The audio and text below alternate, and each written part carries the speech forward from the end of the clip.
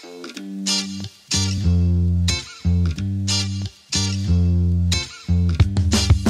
you are drinking and then you will start more. Yeah, exactly.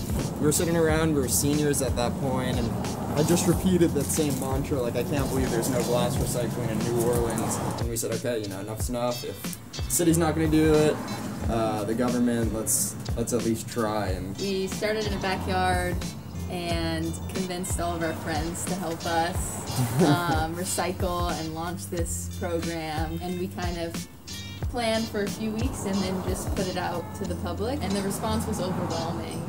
And in terms of glass and also like financial support, we got a lot of donations and we were able to buy our first machine, buy this trailer. We're collecting 30,000 plus pounds a week, more or less. This product doesn't belong in the landfill, and it can do so much good. We knew we could solve this one problem, diverting glass from our landfills, but then when we figured out after weeks of research that we could actually solve a whole host of other problems, so coastal restoration. So this is a final product. Each one actually has different applications. New glass products, agriculture, disaster relief and prevention.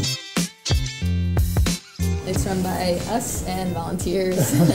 It's been so cool because especially during the pandemic, there's been this like loss of community, but there has been this sense of community here. People with just one goal of helping our planet. When you hear these people driving from Shreveport, someone coming from Baton Rouge to volunteer. We're kind of at this point where it's like, if not now, when? Or if not us, who? This city is going to go underwater unless something drastic happens and unless we all get involved. I mean, I think there's a huge need for true recycling in America.